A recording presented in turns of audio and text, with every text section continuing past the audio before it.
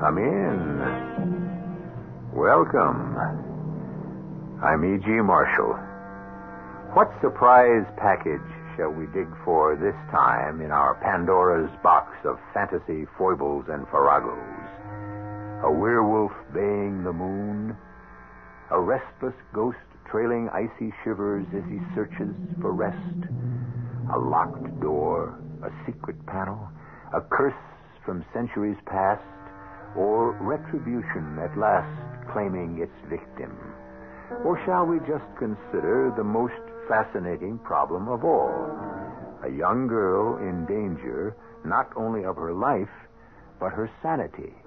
Our mystery drama, The Covered Bridge, was written especially for the Mystery Theater by Ian Martin and stars Jada Rowland. It is sponsored in part by Buick Motor Division and Anheuser-Busch Incorporated, Brewers of Budweiser. I'll be back shortly with Act One.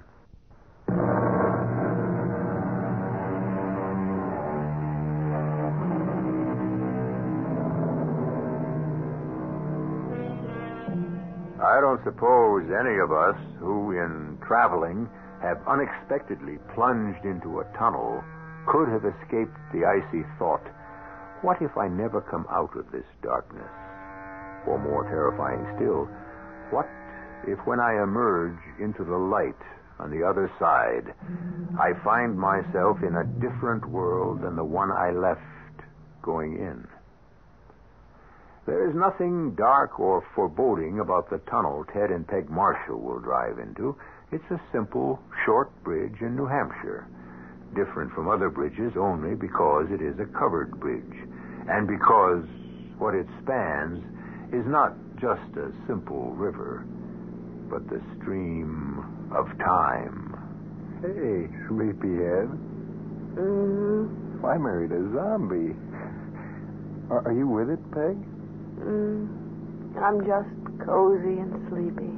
Oh, remind me to marry a woman I don't bore the next time. I'm not bored being married. Oh, but there was all that champagne. And it's taking so long. Well, you picked New Hampshire for the honeymoon, and it's only twilight. I just hope we get there soon. Where are we? I was hoping you wouldn't ask. Why? Are we lost? Well, let's say I'm hoping we find the right turn soon. Uh-oh. Oh, look what's coming up. A covered bridge. You recognize it? Peg? Peg? Hey, Peg, don't leave me. Wake up. Wake up. Wake up. Wake up. Wake up, Marguerite. We're almost home.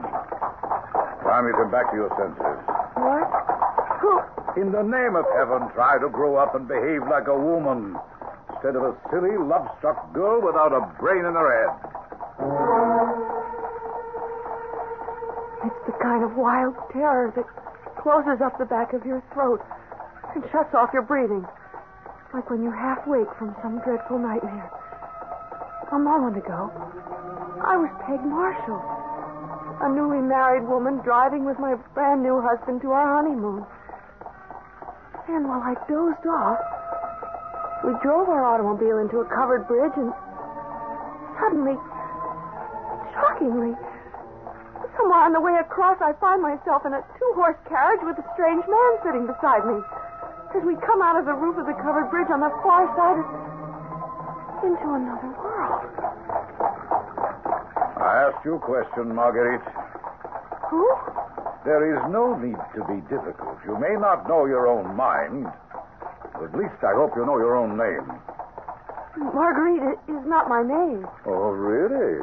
Since when? It's never been my name. How fascinating. Just what do you consider your own name to be? My name is Peg.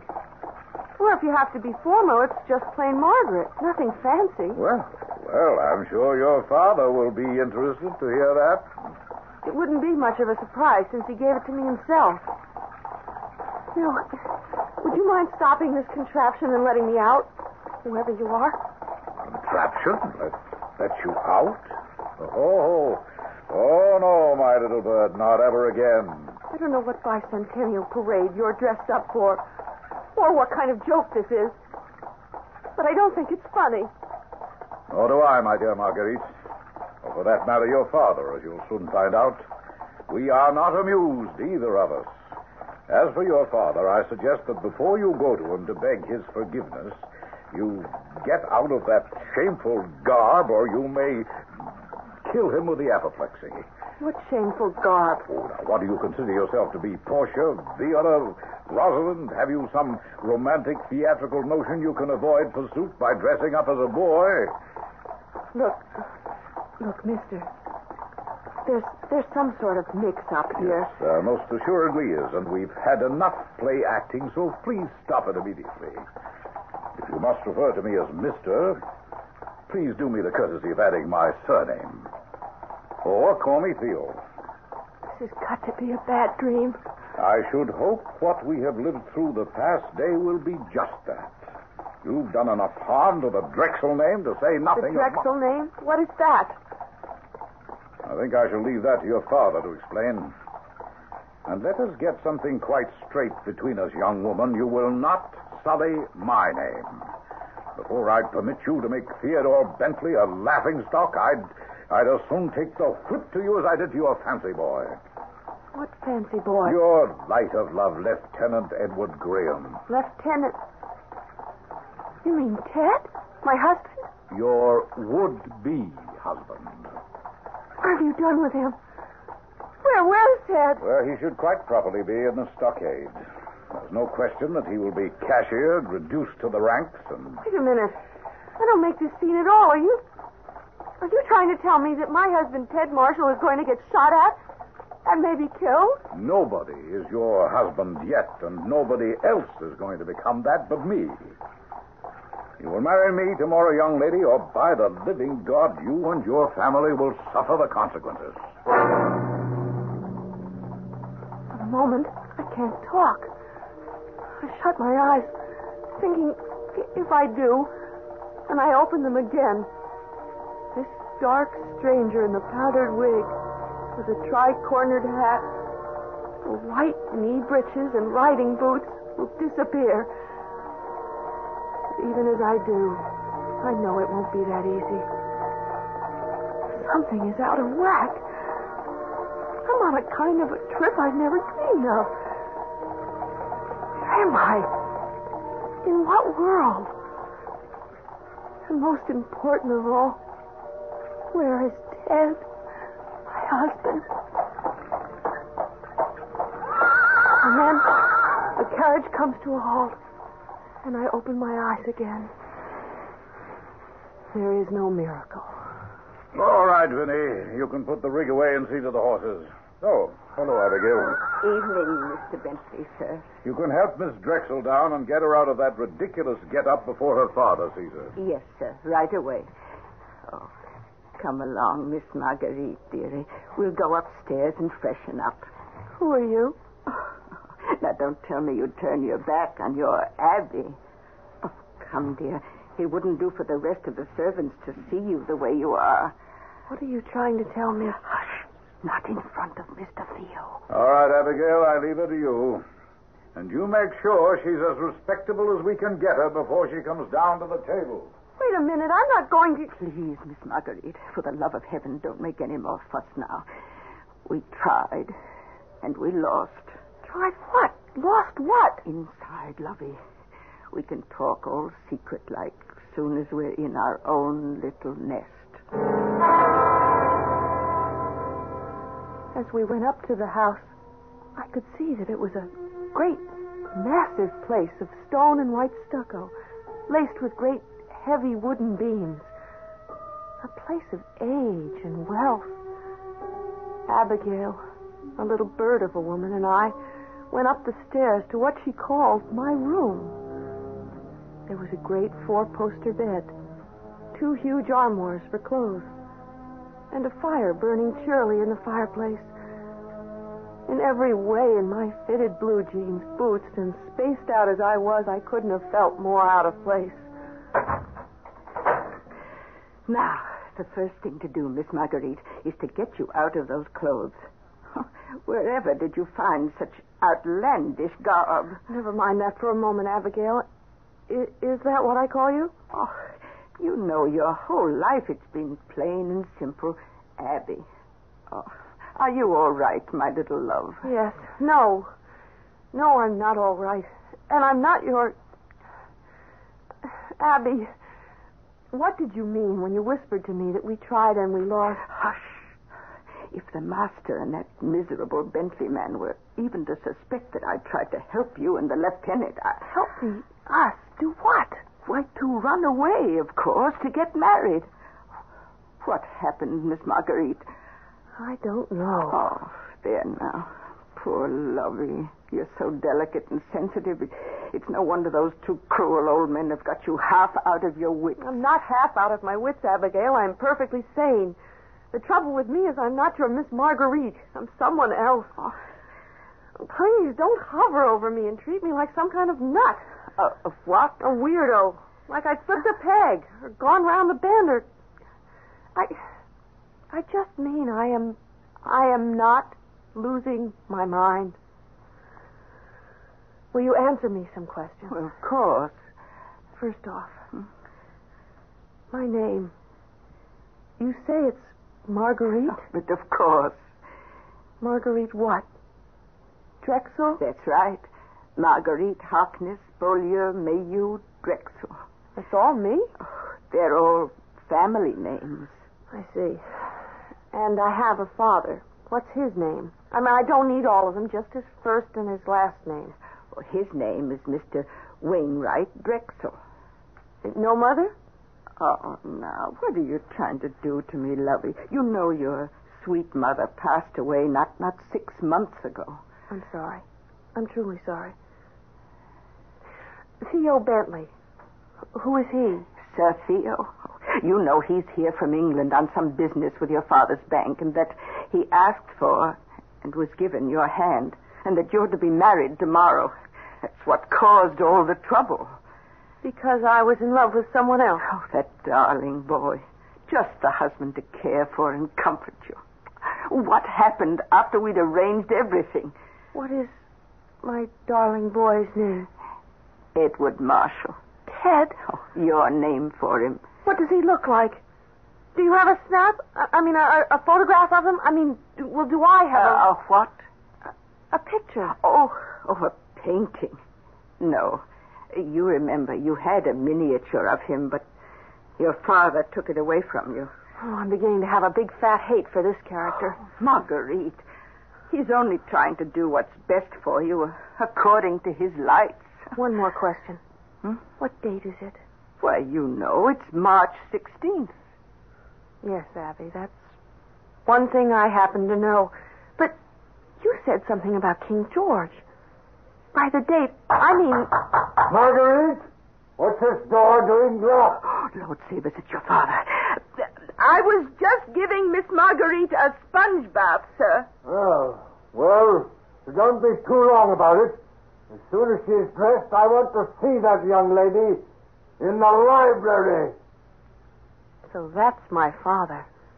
Big bully. Oh, Miss Marguerite. Never mind him for the moment. What I want to know is what year is it? Oh, why, the year of our good Lord, 1776.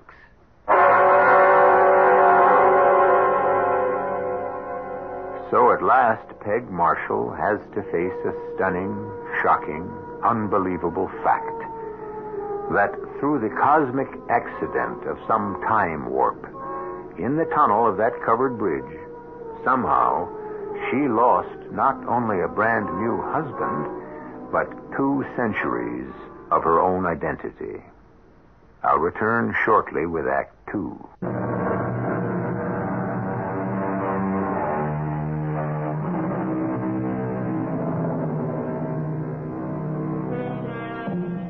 What on earth would you do if you found yourself in a situation like Peg Marshall's?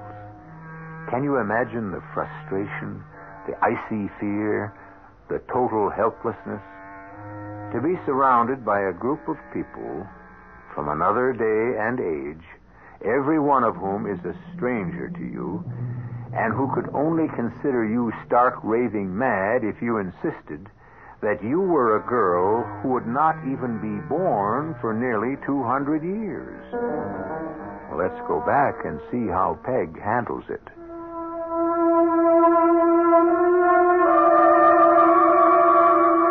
While I was getting dressed, I tried to concentrate on what to do, which wasn't easy.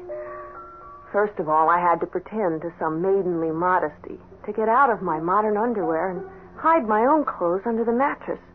Then I started getting into, well, too much. Long linen drawers, a sort of linen vest thing, and then, oh, brother, the corset.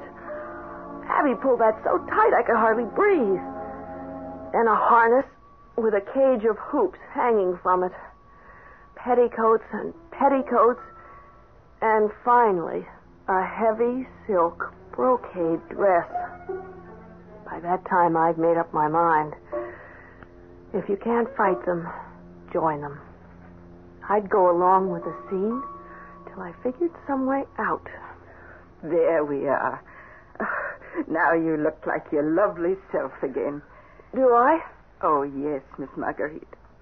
Oh, my poor little thing. Why do you say that? Oh, I tried to help, but now that they've stopped your elopement, I take it Daddy was in on this, too. Who? Papa? I mean, Father. Oh, naturally he was. So that's what I call him. Father. Of course. No lady of breeding would call her parent anything else. Of course.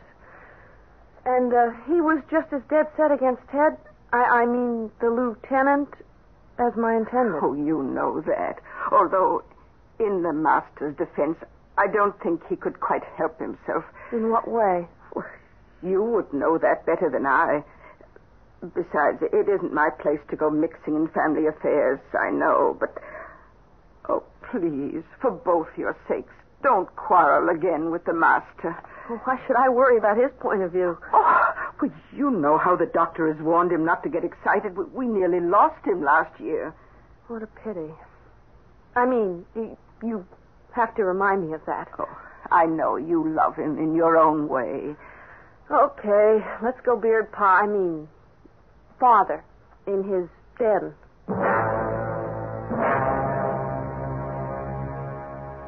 We went downstairs, through the great echoey hall, wainscoted part way up, the rest rough plaster with a lot of gloomy people, ancestors, I supposed, staring out of heavy, carved gilt frames on the wall.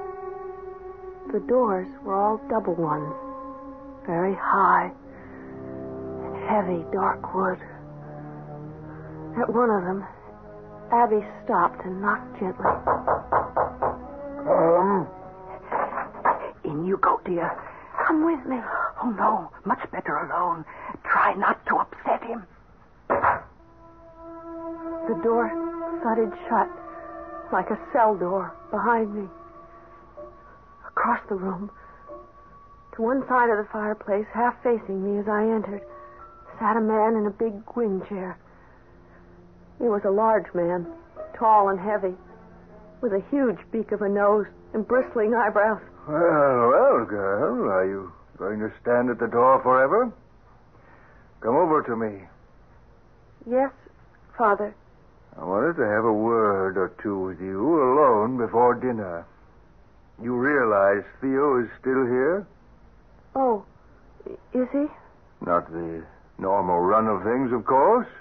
Night before the wedding and all that, but under the circumstances, I mean, after today, well, naturally. Now, sit down a moment. Yes, Father. You're a headstrong little filly, you know. Like your mother, God rest her soul. And a damn good portrait that fellow did, whatever his name was. Caught that flash in her eye. Yes, Maureen. That was my mother's name. Of course it was, Marguerite. It's what we're talking about. Yes, Father. Now, to get down to cases, you had your Your fling today, and I must say it was personally embarrassing to me and downright unreasonable. I hope that's over with. What fling, Father? Running off with that army chap. I'd have gone after you myself and stopped you if it hadn't been for this damnable gout. Stop me from what? Oh, Lord knows. Even if it was marriage, as the boy apparently claimed, not a penny to his name, surely you can see for yourself what a mistake it would have been. Not your sort of chap at all. I hope you're properly grateful for Theo for interfering. I think that's just what he did. And why should I be grateful? Easy there. One thought at a time. Theo is your fiancé. Your Edward, or whatever his name is, was lucky he didn't get hauled up for a summary court-martial. But maybe a couple of days in the guardhouse will cool the young puppy off. Supposing I preferred to marry Edward instead of Theo. I think we settled that between us. You know perfectly well that Theo is a splendid marriage for you to make, and the only way to save my hide. You want to see your father ruined? I have no wish to bring anyone bad luck. Well, then you must allow me to run my family, as is my place and right. You have no say in these matters. I'm afraid I will have to admit, in this case, that you are perfectly right, sir. Splendid. Well, that's my girl. Now, let's get into dinner and Theo.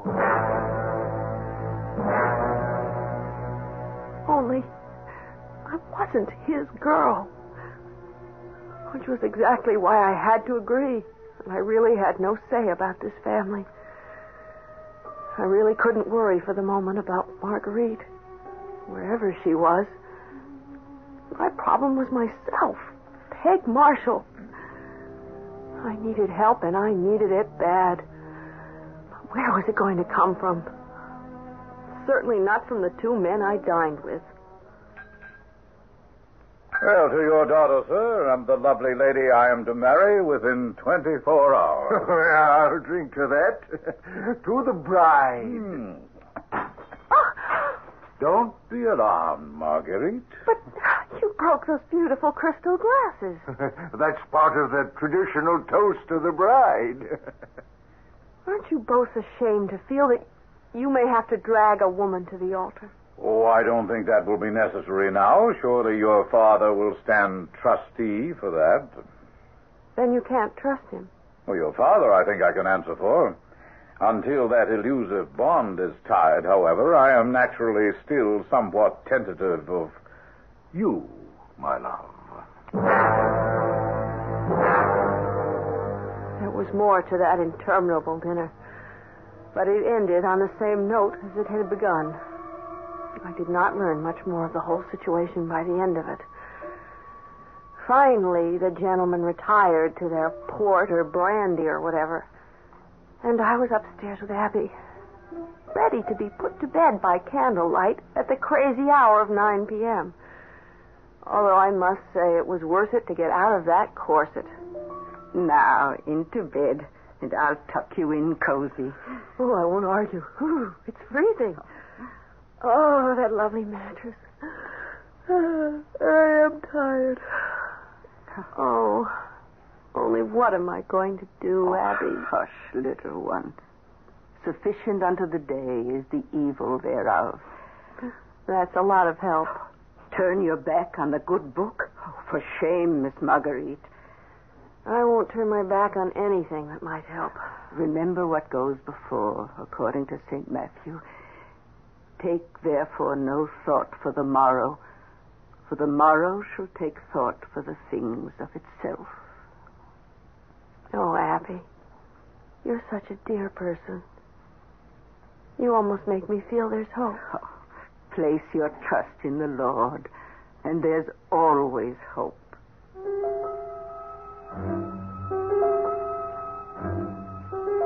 The combination of emotional exhaustion, and that deep, downy bed, and that sweet, loving old lady lulled me into accepting the situation. Before I knew it, I was asleep. Oh, I struggled back from layers deep, beckoned by a rooster somewhere, doing his thing. I hadn't heard one since I was a kid. And because he was far enough off, his raucous tone only brought me half awake. And suddenly, down beneath the window, all hell broke loose. By heavens, there he is, Wainwright. Where? Damn near inside the house. The nerve of the fellow. How'd he escape? Beyond me. Hello there! You!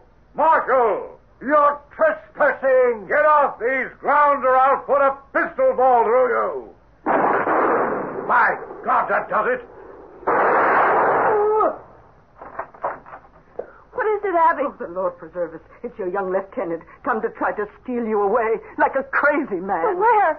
How? I have to go to him.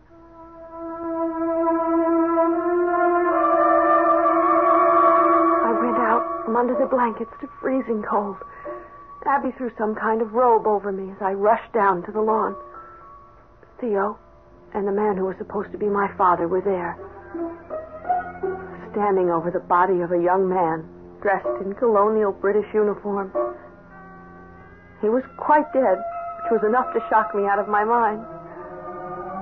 But what was even more horrendous was that the body lying dead in 1776 was the man I had married the day before, 1976.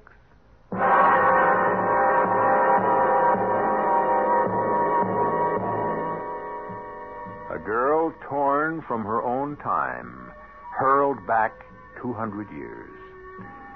This century, or 2 centuries ago, Margaret or Marguerite, what future does either or the same girl have? I shall return shortly with Act 3.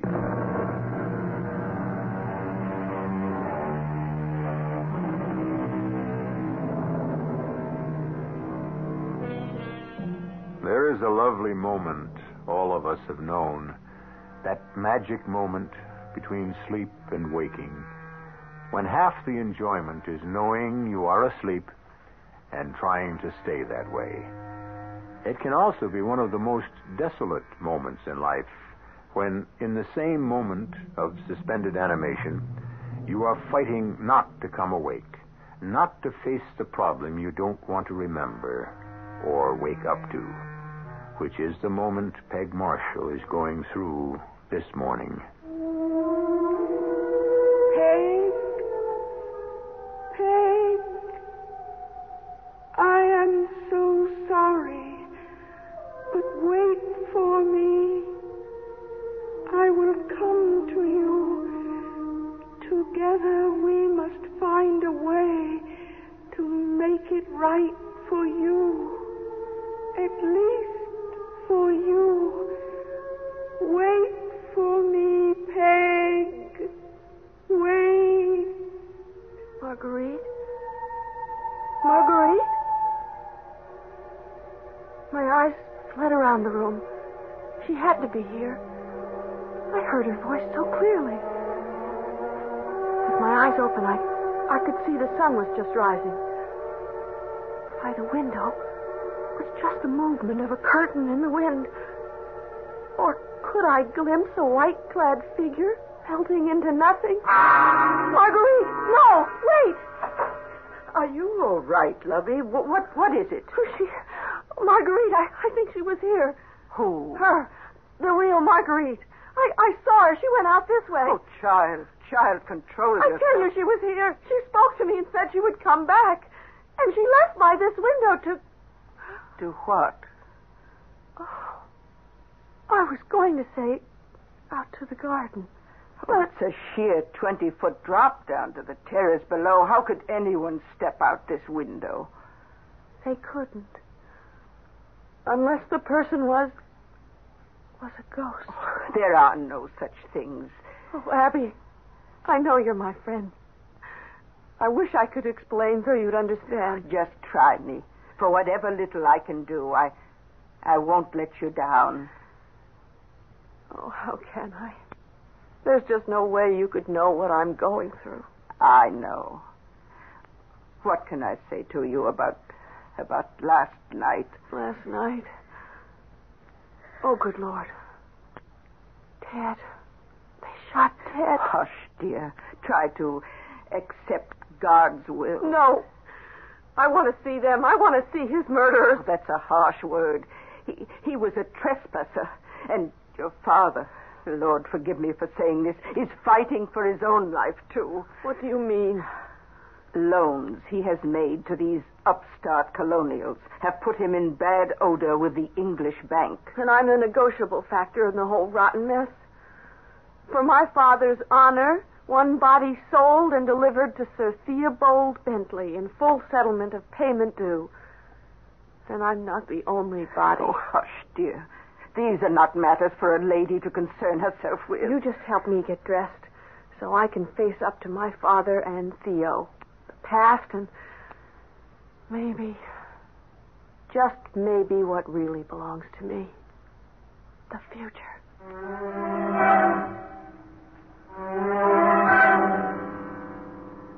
My dear Marguerite, it was neither your father nor I who brought things to a climax. It was your headstrong young suitor. How civilized you managed to sound. You're talking about a man you murdered. Oh, now I say, really. The beggar was trespassing. And he was an escaped jailbird. Oh, come on. Face the truth. Ted... The lieutenant hadn't committed any crime. Oh, that, of course, is a matter of opinion. Oh, no, Mr. Bentley. That was surely a matter of influence. Really, Marguerite, I see no point in pursuing this conversation. I guess I really don't either. No way we could ever reach an understanding. Oh, I'm afraid the understanding has already been reached. A marriage has been arranged and will be sanctified at 5 this evening. Or else. Supposing I told you to go shove your threats in your hat. Marguerite, in the Let name me of... handle this, Wainwright. Am I to understand that you were threatening to refuse me as a husband, Marguerite? When you talk to me as Marguerite, I don't know. How else would he talk to you? Go to your room, daughter, and make yourself ready for the wedding. For by my soul, you will be at the altar if I have to drag you there in chains. Oh, that won't be necessary. I shall drive her myself to our wedding. And if she refuses, she knows what the consequences will be. Wainwright, I'll break you. I was scared. I was no sooner in my room than the lock fell. Even Abby, it seemed, was to be denied me. And already, as if it was a threat, my wedding gown was laid out on the bed. I fell apart, head down on a chaise longue, lost in tears. Peg, Peg, there isn't much time left. Who is it? Where are you? It's Marguerite, Peg. Come here. Come quickly. Where? To the pier glass. The oval mirror. I crossed quickly to the old-fashioned mirror, expecting to see my own reflection. In a sense, I did. I saw myself. Every line in my face, every curl in my hair, every familiar look of myself reflected, except that the figure in the glass was dressed, as I could see after a quick glance at the now empty bed, in the white silk gown and the long bridal veil that had been laid out for me to put on. I promised I would come, but so late, too late. Not for you, I hope, and at long last, not for me. Help me, Marguerite. What happened? That's beyond me. But everything else I can explain quickly.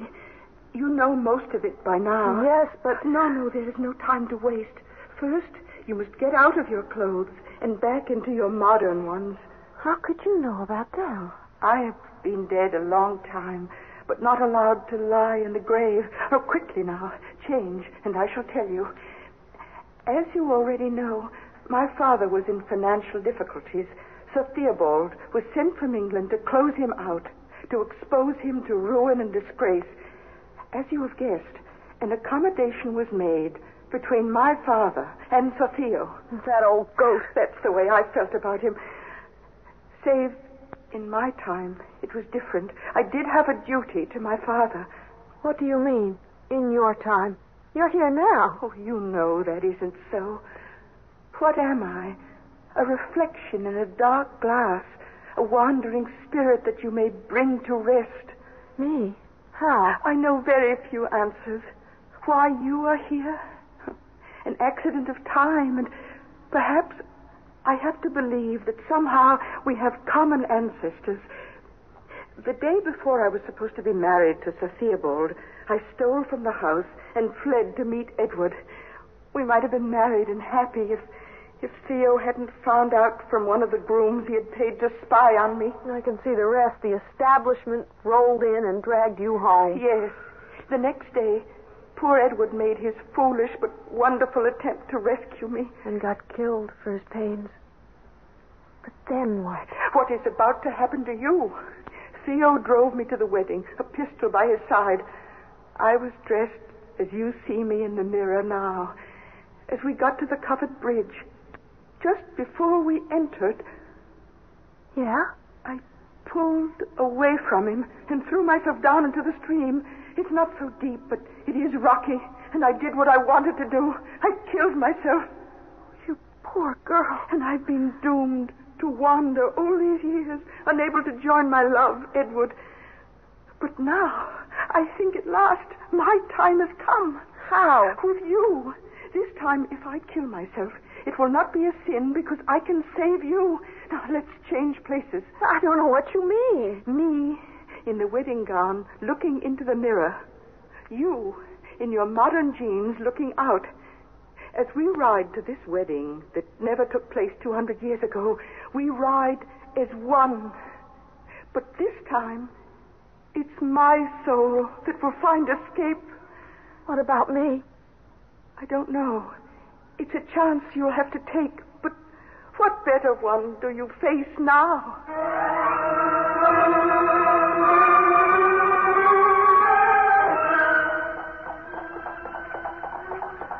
So it was that under thunderclouds and dark scudding skies, Theo helped his bride to the two-horse carriage, unaware that with her there was me, in blue jeans. Overhead, the skies were almost sitting on our heads, heavy with the promise of a storm. Well, my love, what with one thing and another, not the most auspicious occasion for our wedding. Or may I hope you will contradict me? Our fate is sealed, at least yours. You have achieved what you wanted to. Let us leave it at that. No, not quite. The ridiculous child love you had for the young pup who is disposed of, I would like some guarantee that it will not come between us. Round the bend and down the hill is the covered bridge. Oh, yes, that's right. For the time we reach it, I hope to answer your question forever. But why is it so dark? It's like a storm on the way. Hey, I hope we can reach the church before it breaks.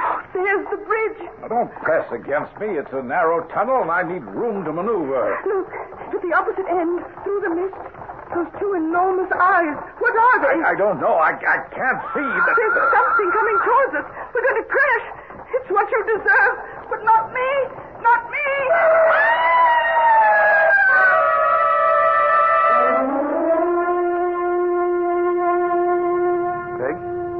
Peg, you all right? What? I said, are you all right? Did we crash? Into what? Well, there was a horse and carriage coming the other way, and... Come on, honey, you were out cold. You're dreaming. Am I? Are you sure? Well, sure I'm sure. The one thing I wish I was so sure of is where I'm at. I'm pretty low on gas. Well, we better find an open station soon.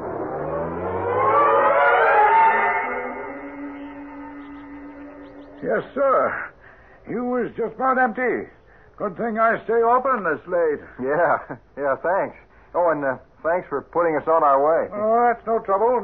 One of the things I'm here for.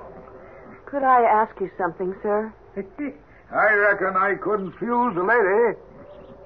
You ever hear of some people called Drexel around here? Ah, now, Drexel is a right proper name this part of the country. Goes back a couple of centuries or more. Old Manor House used to be here until shortly after the war.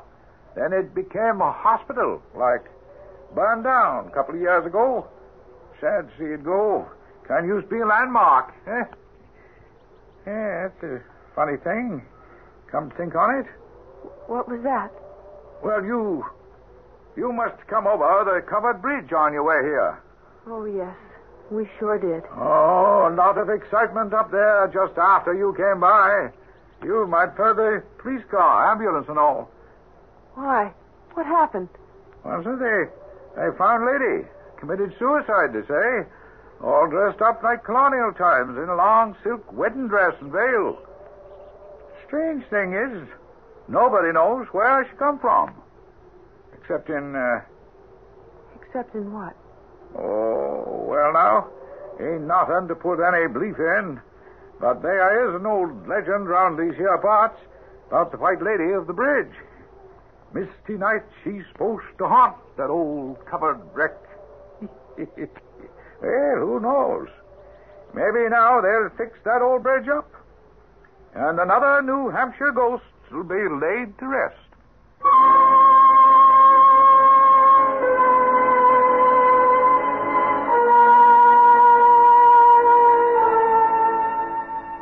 Another New Hampshire ghost.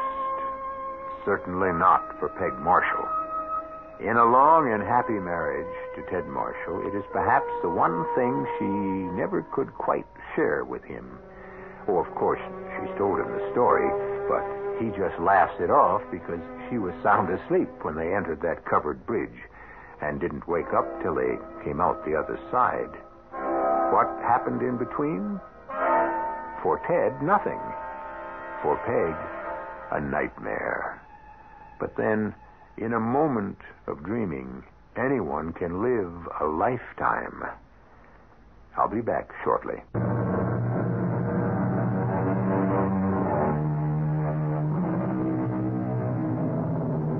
Our cast included Jada Rowland, Bob Caliban, Ian Martin, and Bryna Rayburn. The entire production was under the direction of Himan Brown. Radio Mystery Theater was sponsored in part by all state insurance companies and Sign-Off, the sinus medicines. This is E.G. Marshall inviting you to return to our Mystery Theater for another adventure in the macabre. Until next time, pleasant dreams.